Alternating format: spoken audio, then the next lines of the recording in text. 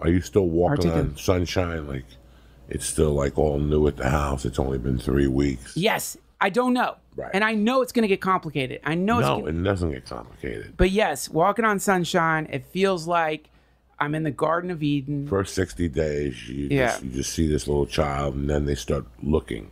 First, you see that they notice your voice. You walk in and you go, I got the milk. And they look up and they start kicking their feet because they see you. And now you know you're getting to somebody. They've been listening to you for 9 months. Yeah, cool. They've been listening to you for 8 months. Yeah. You know? And now they get to see you. Now, I'll never forget the time I walked in the house and I go, hey, Mercy. And she couldn't see, but her little feet were kicking from the excitement. That's a complete different euphoria. You can't match that with drugs or alcohol or even being on stage. All drugs and all alcohol states and all altered states of consciousness and all momentary experiences are, whether people know it or not, they're going for that feeling that you have when you're holding your baby. Now, I'm not saying reproducing is the only way to get that. Right. No. But certainly it is the difference between, like you smell a rose perfume and you smell a rose, right? So there's like, the rose perfume's kind of like a rose, but it sure as fuck isn't a rose. And like having a baby and really like, not just like the experience of like contacting like the genetic mosaic of your ancestors in the face of your child, but also finally having to just put yourself on a just, you have to put yourself away. Yeah, you really do. This isn't because like, it's not about you. Yeah, it's not about you anymore. That's right. You're not, because dude, nothing to do with it. You're done. You're done. Did you think you were going to be fucking Genghis Khan? No, you're not. You're not going to conquer more land mass than anybody in the fucking planet. You're not going to fucking invent teleportation. You're not going to be Pink Floyd. You're not going to be Lenny Bruce. No. And it doesn't fucking matter. Because this is better than that. This is better. And there's something so wonderful and humbling in that. Especially for a judgmental cunt like me, man. Because, like so many times I've like, it's easy if you could rationalize your like cowardice or your selfishness as being some kind of like revolutionary attitude, right? And like for me, I would shake my fist at families in a real cynical way, not literally. Me too. Yeah. What age did you think children would be a possibility in your life? Never.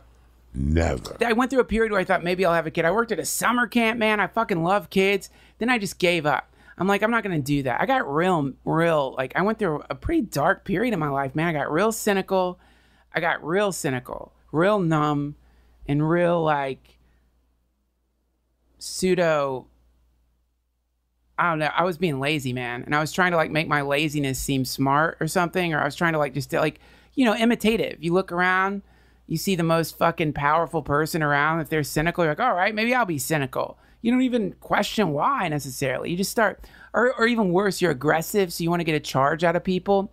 So you read some fucking Nietzsche or some shit, and then you get around people. You don't care about Nietzsche, the will, the power, the sheeple, all that nonsense. You know what you care about? You care about telling some dumb ghost story, like throwing firecrackers at people. So you get this temporary rise out of people. You're like, wow, yeah, look what I'm telling you about fucking Nietzsche, man. Anything that doesn't destroy us only makes us stronger. You haven't even thought about what that means. You just say it. No, there's people just regurgitating shit walking around. They don't even know what the fucking... Yeah. How did you... not to insult you in any way. Insult me, go ahead. You're a ladies' man. Ever since I've known you, how did you decide on this one to be the mom of your child? Holy shit, man. Thanks for that. That's a great question. And it's an embarrassing answer, which is that, because I'd heard this. I'd heard it so many times, and I'd always roll my eyes at it secretly. You know who said it to me? Freddie Soto. He said it to me about Corey. He's like, I met her and I just knew I'm going to marry her. And I remember him telling me that. I'm like, what the fuck are you talking about? That's not real. And I've heard that, you know, in various other places, in a million like sort of nauseating romantic movies and songs. But holy shit, man, that's real. It was the craziest thing. And it was like fusion or something. Like I met her, we started hanging out, and this dawning realization was happening in both of us. It was like, we're gonna get married. We're gonna have a baby. And I can't explain it. It's like it's like the way the sun comes up. It wasn't like some flash or anything. It was just more like, whoa, this is it. This is like the thing. This is the thing. It's happening to us. We're like, you guys married? What? You're married? Yeah, we're married. You guys got married officially before the baby? It happened real quick, man. And I mean, like, it sounds irresponsible, and I get it on paper. It sounds insane. You know, I asked her parents' permission, like, because I'm from the South, and that's what we do. I did too. Yeah. I called Terry's father. When I was talking to her dad, I could, you know, I get it. I think he thought, oh, is this like some kind of thing where you like knocked up my daughter or something, and now you're gonna get married or so? I'm not sure that I could have been projected, but I get it, you know. But no, what happened was we just wanted to have a baby all of a sudden. I had like 2 months before, I'd been telling my brother, I'm not gonna reproduce in this life. I'm just not gonna have a baby. I'm not gonna do that. And then suddenly it was the most amazing encounter with truth. And it's all any articulation of it, it just sounds like a fucking cliche, man. It just sounds like a cliche. So it's like God, what is it when God laughs when man makes plans, you know, that thing. You know, or like, true. Yeah. True. I didn't think this was ever gonna happen. Yeah. After the first ordeal, I didn't think it was in my realm. Just the negative thinking about it would keep it away.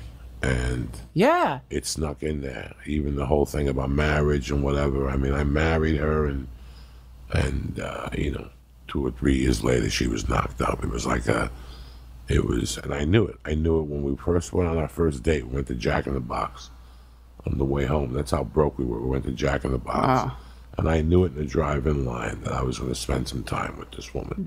I didn't know if she was the woman of my dreams or whatever. But just how she was talking to me, I had always dominated a conversation with women. She wouldn't allow that to happen.